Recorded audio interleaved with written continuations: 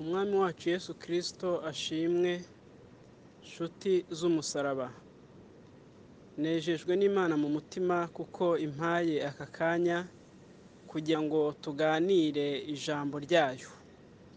Mwene data yari yatangiye inyigisho ivuga ku kubaho ubuzima bwo gusenga, none Imana ishimye yuko ari njyewe uyisoza, cyane ko n'ubundi mu murimo w'Imana twasanze abandi baratangiye dukomerezaho.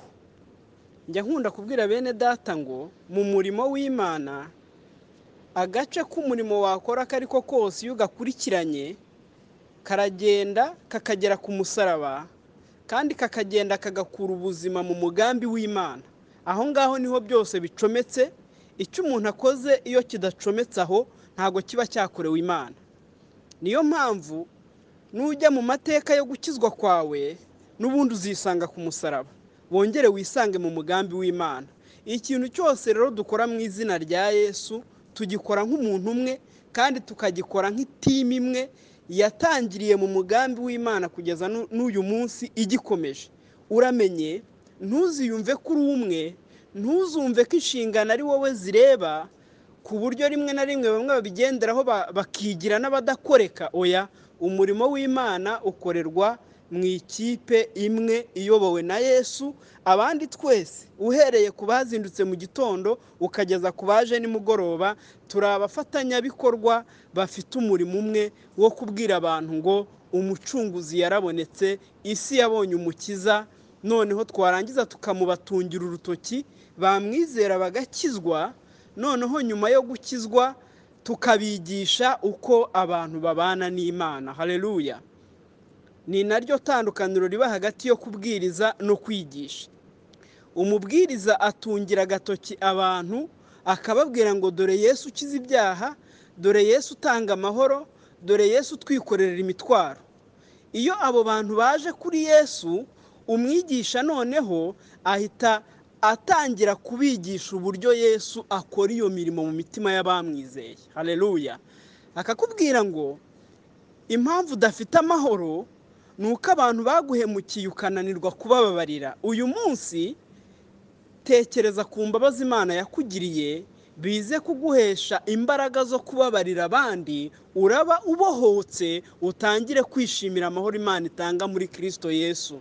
Akongera akakubwira ngo impamvu ufite intambara z'urudaca ni ukubera yuko umutima wawe udaciriye bugufi kubana n'abantu.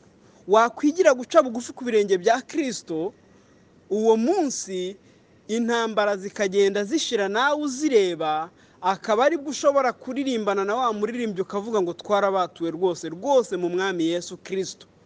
Narindiho mbabwira ngo umubwirizabutumwa akwereka Yesu, umwigisha akakwiruka uko ubana na Yesu n'ukuntu ugenda wunguka ibyo Yesu yaduteguriye. Narindiho nisobanura rero yuko kuba nje gusoza atari ikibazo, kuko n'ubundi ni ko umurimo w'Imana ukorwa. Ijambo riravuga kubaho ubuzima bw'isengesho, tukaba abantu basenga ariko tubayeho ubuzima bw'ibyo dusenga. Niyo mpamvu Yesu yabwiye wa Musamariyakazi ngo igihe kiraje ndetse kirasohoye ubwo abasenga Data by'ukuri bamusengera mu mwuka no mu kuri, kuko Data ashaka yuko bene abo ari bo bamusenga. Gusengera Imana mu mwuka ni ugusengesha imbaraga zirenze amarangamutima. Mu marangamutima ubundi ukuntu abantu basenga, iyo intambara zije barasenga, abandi bagasenga iyo ibisubizo bije. Ariko mu isi y'umwuka dusengeshwa n'isano dufitanye n'Imana, dusengeshwa n'ubusabane dufitanye n'Imana, kuko tuba twarageze ku rugero rwa wa muririmbyi waririmbye ngo ariko njyeweho. Ni umuririmbyi wa Zaburi yararimbye aravuga ngo ariko njyeweho kwegera Imana niko kwiza kuri jyewe. Haleluya! Biba byarabaye ubuzima rero. Ntabwo biba bikiri ibintu usunikwamo na perezida wa korari cyangwa se n'umushumba w'itorero cyangwa se nuko ari gahunda abantu bapanze, ahubwo niyo bayipanze baba bameze nk'abantu bahaye umuntu amazi yari afite inyota. Niyo mpamvu rero tugomba gusengesha umwuka, noneho ikindi kandi tugasengera Imana mu kuri. niho mwene data yatubwiraga yuko umuntu asenga ibintu bihwanye n'uko ariho. Niba uvuze ngo Imana ni data, mu kuri wakagombye kuba waravutse ubwa kabiri. Niba uvuze ngo Mana ikomeye, haleluya, wakagombye kuba uyizera nk'Imana ikomeye, ku buryo intambara niziza uzabwira abantu ngo burya njyewe mfite Imana ikomeye, nta mpamvu yo gutinya. Mana ishobora byose, ukaba ubayeho ukuri kw'ibyo usenga, ntiwatuze ururimi gusa, umunwa uri kure.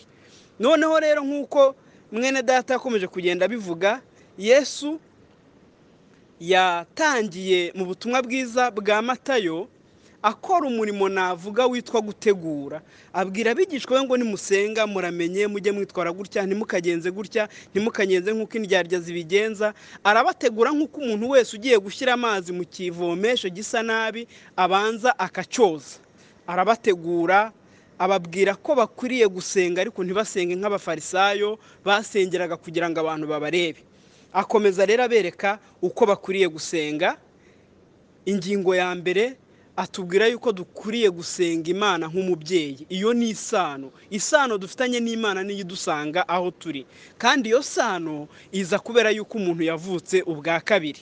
Ku ngingo ya kabiri umwami aravuga ngo kandi nimusenga mujye muvuga ngo izina ry'Imana ryubahwe. Nubwo Imana ari umubyeyi, ntago biduhesha uburenganzira bwo kuyimenyera. Ikwiriye kubahirwa mu byo dukora n'ibyo tuvuga n'ibyo twambara n'uko turya. Utubonye wese akaba yakubaha Imana yacu, mbega ntagire ikindi kintu arenzaho, akavuga ati ni ukuri Imana ishobora byose, Imana irahindura, haleluya. Ndavuga nk'umuntu wari ukuzi kera ukiri umupagani. Ageze ku ngingo ya gatatu aravuga ngo ubwami bw'Imana buze. Tugomba gusenga Imana kugira ngo ubwami bw'Imana buze. Aho ubwami buri, izindi mbaraga zose zicishwa bugufi, ubwami bugashyirwa hejuru. Iyo ubwami bw'Imana bwaje muri nge, ubwami bwanjye bucishwa bugufi, ngasigara nkora iby'Imana ishaka aho gukora ibyo ngewe nshaka. Niho Paulo yageze aravuga ngo ntabwo tukiri abacu ngo twigenge, hari umwami udutwaye. Umuntu uri ubabwamo n'ubwami bw'Imana akora byose kubw'ubwami bw'Imana.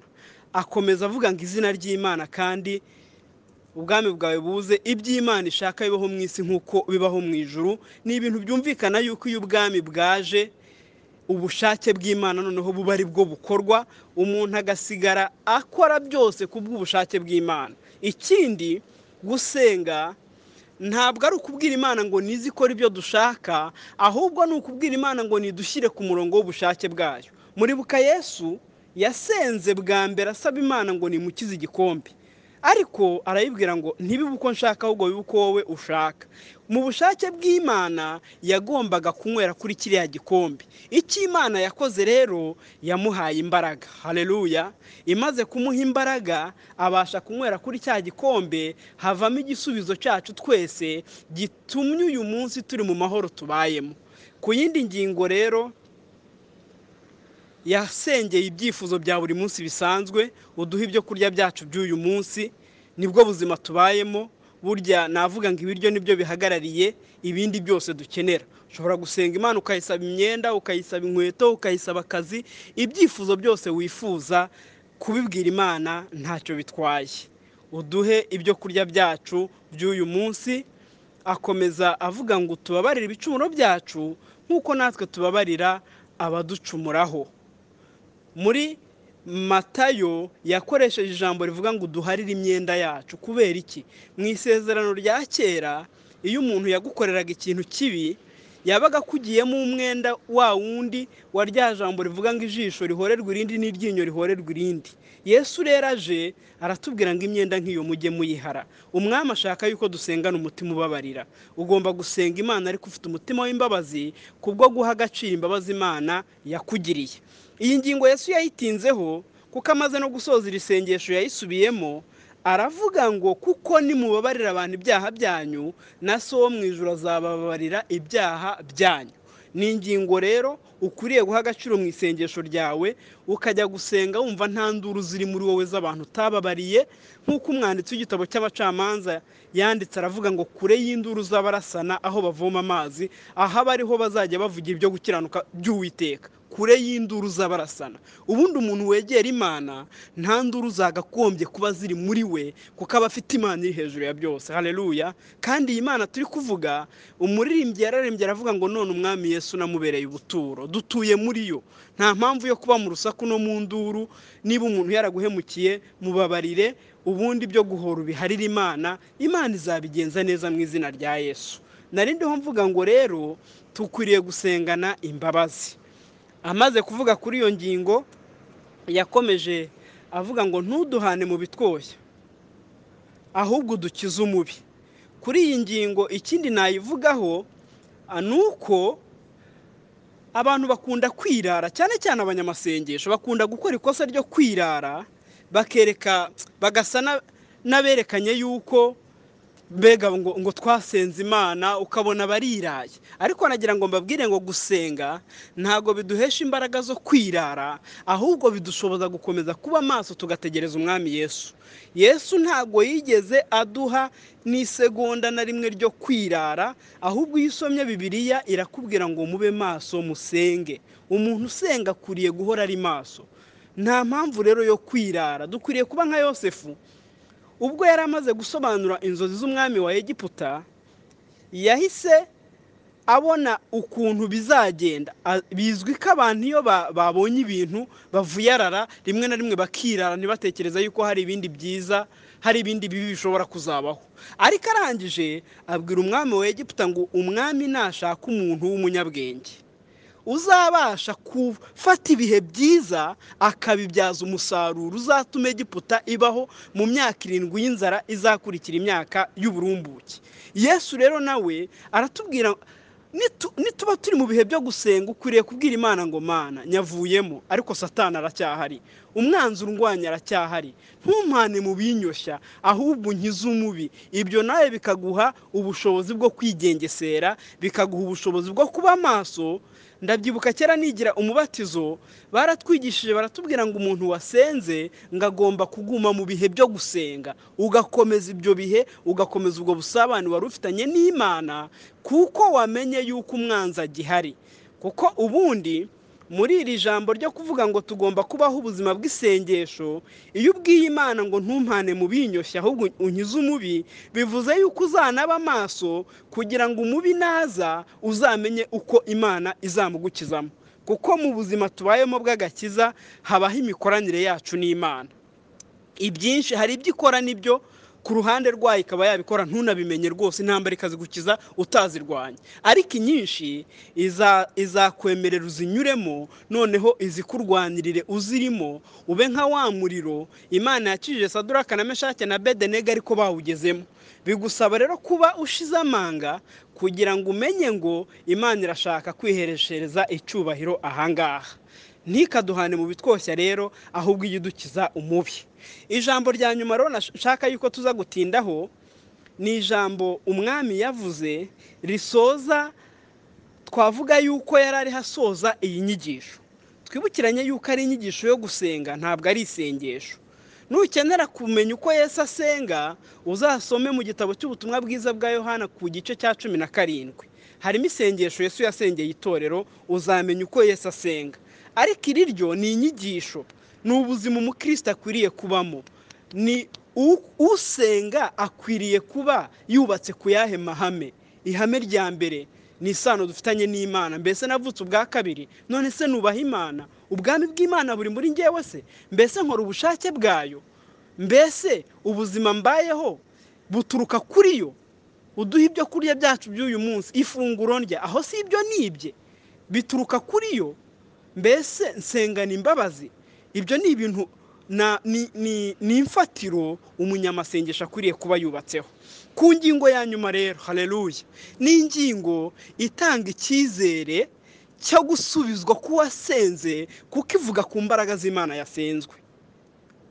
Bishatse kuvuga ngo umwami yatangiye atwereka isano dufitanye n'Imana. Isano Imana ifitanye natwe yuko ari umubyeyi tukaba abana, iduhesha uburenganzira bwo kuyegera tukayisaba icyo dushatse mu gihe cyose kiri mu bushake bwayo.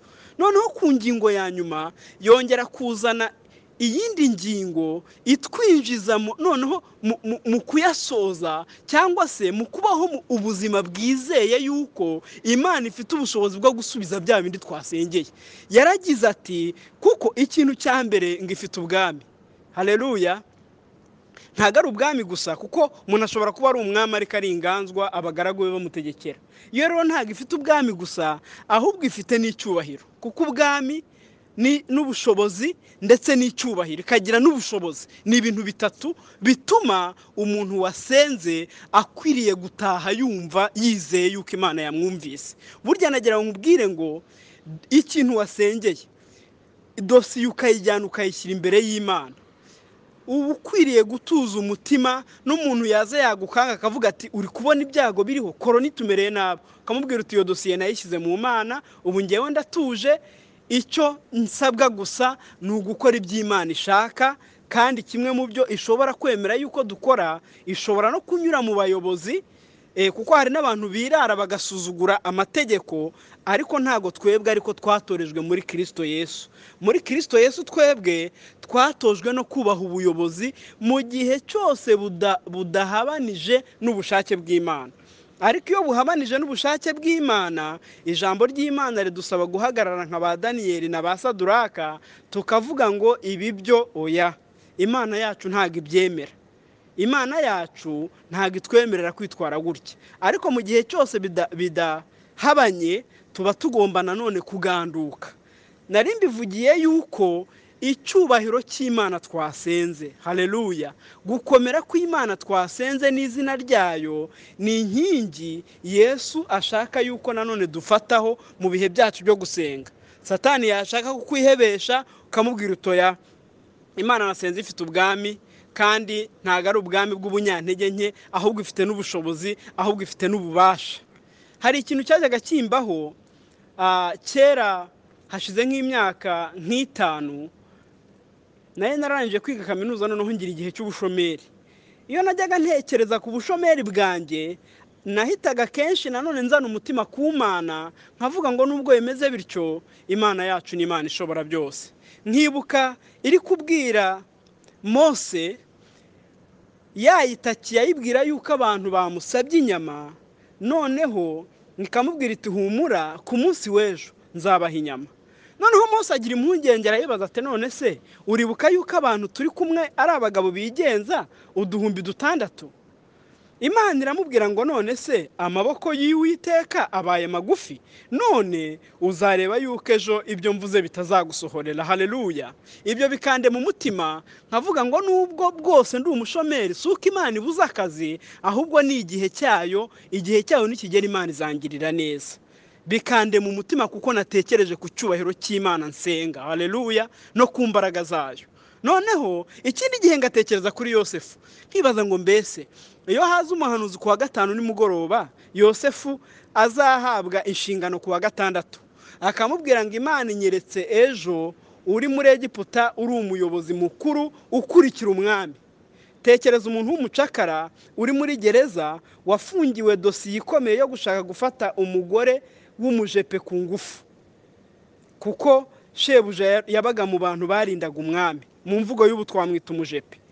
Noneho kandi yari umurinzi wabo, murumva ko atari umuntu wari woroheje. Nimwumva iyo dosiye, umuntu akaza akayihera akakubwira ngo nubwo ufunze ejo Imana izakugirira neza. Yosefu yari buhita amubwira ati icecekere, buriya bazanca umutwe nyine nta kundi, yaba akijwe neza akavuga ati nzajya kubana n'Imana. Ubwo niki Imana ivuze, nanjye nicyo nahita numva. Ariko Imana yacu ishobora byose bene da. Haleluya. Imana yacu ishobora byose, kuko ubwami n'ubushobozi n'icyubahiro n'ukuri n'ibyayo. Ikintu cyabaye rero, narabitekerezaga nkavuga ngo yari bubihakane, noneho bwacya byasohora akazamura ibiganza akavuga ngo menye yuko uri Imana ishobora byose. Bene data, nshuti z'umusaraba, muri iri jambo tumazemo igihe cyo kwiga kubaho ubuzima bw'isengesho, ukwiriye kwemera Imana ikagira ubuzima muri wowe. Haleluya. Iyo uvuga ntiba Imana y'amagambo, ikaba Imana y'imbaraga, kuko ni Imana y'imbaraga, ni Imana y'ubushobozi. Ibyo bintu bikaba muri wowe, bikaba ubuzima ubayemo. Wahura n'intambara ukavuga ngo hoya Imana yanjye izazirwana. njya nkunda kugirana ikibazo n'abantu batizera ijuru ari abakirisitu. Wabaza abantu uti mbese mwizeye yuko muzajya mu ijuru, ukabona bafite ipfunwe ngo urabona ngo turi mu ntambara, ngo ducumura buri munsi. Bene data nshuti z'umusaraba, ibyo biba ari ugukerensa cyangwa se gutesa agaciro imbaraga z'Imana ndetse n'umurimo w'amaraso ya Yesu. Ntabwo Yesu yaducunguriye kugira ngo dukore ibyaha, ariko kandi nanone Yohana yaratwandikiye aravuga ngo bana bato ntihakagire ukora icyaha. Iyo niyo ntego turimo, tugomba kunesha ibihe byose. Ariko yongeraho ngo ariko nihagira ukora icyaha dufite amaraso ya Yesu. Haleluya. Ntugatinde utayozemo, ntukarara utayozemo. Niba ufite ubuzima buzima, numenya yuko wacumuye, ujye uhita upfukama ubwira Imana ngo Mana mbabarira. Noneho iby'intambara zizaza baba bakubwira baturabona antikristo, ikimenyetso, ibiki, uyu munsi ho biranakazi. Ujye ubabwira ngo umukuru w'itorero arahari. Haleluya. Kandi ashobora byose, afite urufunguzo rwa Dawidi. Iyo akinze nta muntu ukinga, iyo akinze nta muntu ukingura, n'iyo akinguye nta muntu ukinga. Ubwo ari we ufite urufunguzo rero. Umuririmbyi yararirimbye aravuga ngo ubwo tuyoborwa n'umukiza wacu dufite amahoro muri urwo rugendo, kandi azatugeza mu ijuru amahoro, ntabwo tuzongera kwibuka urugendo. Ubwo ari we ufite urufunguzo rwa Dawidi, ntabwo dukwiriye gutinya kuko afite imbaraga. Yesu ashimwe. Ndi kubabwira ngo nimureke tubeho ubuzima bufata imbaraga z'Imana, tukizera yuko Imana yazishyize muri twebwe. Paulo yandikiye bene data arababwira ngo ni imbaraga Imana yakoresheje izura Yesu mu bapfuye, ngo nizo mbaraga zidukoreramo. Izo mbaraga nagira ngo uzibuke, ni imbaraga zanyeganyeje igisirikare cyari gikomeye mu isi cy'Abaroma. Marayika hatambutse bose baragwa. Wibuka ko ari marayika, nta nubwo ari Yesu, ni marayika wahatambutse bose baragwa. Aragenda akuraho igitare, yereka abigishwa, arababwira ngo ntawe ukirimo, yazutse. Ni imbaraga zazuye Yesu mu bapfuye. Bibiliya ivuga yuko arizo zidukoreramo. Ubwo rero dufite imbaraga z'Imana, dukwiriye kwizera ubushobozi bw'Imana. Niba wasenze Imana uyu munsi, niba uzayisenga ejo cyangwa se ejo bundi, baho no mu buzima bwizera imbaraga z'Imana. Umwami asoje atubwira ngo kuko ubwami n'ubushobozi n'icyubahiro ari ibyawe. Ntabwo ari uyu munsi gusa, ahubwo ni none ubu ndi kuvuga ngo ndetse n'iteka ryose. Ahita avuga ngo amen. Haleluya. Ubu si umuntu wasenze Imana ifite ubwo butware, agasenga Imana ifite ubwo bushobozi, bya byifuzo yatangiye asengera, bwa busabane bwe n'Imana n'icyubahiro cyayo, na bya byifuzo byo mu buzima busanzwe. Murumva uyu muntu adafite impamvu yo gutinyuka, akaba nka wa muririmbyi akavuga ngo uwaba atinyutse ibyago byose naza akurikira umwami Yesu. Uyu muntu afite impamvu yo gutinyuka. Hakaba nka wa wundi nanone wavuze ngo byose bizambera byiza ndamahoro, no mu byago nzaririmba ndamahoro. Nta mpamvu yatumaga bavuga batyo, nuko Imana yabaga ifite ubuzima muri yo. Bari barakiriye Yesu, bamwakirana n'ubwami bwe n'imbaraga ze. Noneho ibyo bikabatera ibyiringiro, bigatuma bahamya bakavuga ngo byose bizatubera byiza, turi amahoro ndetse no mu byago tuzaririmba. Hari undi muririmbyi we yantangaje, yararirimbye yarariho avuga ngo mwami ndakwimitse wime mu mutima wanjye, sinkibagirwe y'amahwa njyana igorogota. Noneho urukundo rwa Yesu rumaze kumusaga, agera ku gitero kimwe aravuga ngo nkorere umusaraba nanjye niyange mbu wawe, kugira ngo nsangire nawe igikombe wanyoye ku bwanjye. Yari yarageze ku rwego yatinyutse ibigeragezo n'imbaraga zabyo, kuko yumvaga yuzuyemo n'urukundo rw'Imana ndetse n'imbaraga zayo. Bene data nshuti z'umusaraba, ijambo ry'Imana, umwami wacu Yesu aratubwiye ngo nidusenga tujye twizera imbaraga z'Imana twasenze. Ifite ubwami, ikagira ubushobozi, ikagira n'icyubahiro. Nanjye nkwifurije kwizera imbaraga z'Imana wasenze, kandi zikagira ubuzima muri wowe, abakureba bakazikubonamo, abakumva bakazikumvamo. Ntitukumve byacitse muri wowe kandi usenga Imana, ntitukumve byakomeye muri wowe kandi usenga Imana, ahubwo ujye ugira amagambo y'ibyiringiro, amagambo akomeza abagenzi, amagambo akomeza bene data, kuko nibwo buzima abakristo babamo. Ariko ibyo kugira ngo ubigereho biragusaba kuba mu ijambo, biragusaba gukunda gusoma ijambo ry'Imana no kuritekerezaho, kuko niryo ribyara ubuzima bw'Imana muri twebwe, niryo ribyara gukomera kw'Imana muri twe. Nk'uko nabahaye urugero rw'uko najyaga nditekerezaho nkumva rigaruye ibyiringiro muri jye, nkumva rigaruye gukomera muri njye, kuko nabaga ntekereje ku mbaraga z'Imana. Yeremiya yahamirije Yeremiya, iramubwira ngo ndi Imana y'ibifite imibiri byose, ngo mbese hari ikinanira? Nayo ubwayo izi neza yuko nta kinanira, ijya igira icyo twita confidence, kumva yifitiye icyizere. Nta na rimwe ujya uyihamagara mu ntambara ngo ubone ije yatinye. Yigeze gusanga Mose ari ku nyanja itukura, aramubaza ngo mbese ni iki gitumye untakira? Yo ntacyo yabonaga, mu bushobozi no mu mbaraga zayo ntacyo yabonaga, kandi koko yarakoze, na Mose abona koko ari Imana ishobora byose. Ni ndiho, ni Imana igira icyo ikora ikakirema kandi ikagikomeza. Nimureke rero twitoze gusengera mu mwuka, dusengane ubusabane dufitanye n'Imana. Umwuka w'Imana ajya asengesha umwuka wacu kugira ngo dusenge Imana nk'uko ishaka, kandi tubeho ubuzima bw'amagambo twatura. Ntitukature ibintu by'ikibonezamvugo twumvanye abandi kugira ngo abantu bumve ko tuzi gusenga rimwe na rimwe turi gusengera mu bandi, cyangwa se kugira ngo twumve yuko twabiryoheje. Oya, ntabwo Imana iryoherwa n'ikibonezamvugo, ahubwo iryoherwa n'ubuzima umuntu aba ari kuyiha, ikabona yuko ibyo uri kuvuga biri muri wowe kandi bikuzuye. Imana izabidushoboza ibihe byose mu izina rya Yesu, amen. Mana, turagushimiye kuko ari wowe wadutoje gusenga, kandi ukabiduha kugira ngo biduheshe kurushaho gusabana nawe. Reka amasengesho bene data bagusenga ndetse nanjye ubwanjye tugusenga atubera imbaraga zirushaho gutuma dusabana nawe, kandi muri bino bihe Mwami bigoye, nuduha imbaraga zo kukwizera, kugira ngo aho kugira ngo turebe ku miyaga ndetse n'imiraba muri ubu bwato turimo, muri iyi nyanja turimo, ahubwo tujye dutumbira wowe, kuko ari wowe imbaraga zacu, kandi ukaba ari wowe kunesha kwacu, bizaduheshe kwambuka buno bwato amahoro. Tugushimiye yuko ubyumvise kandi ubikora kubw'ubuntu, mu izina rya Yesu, amen.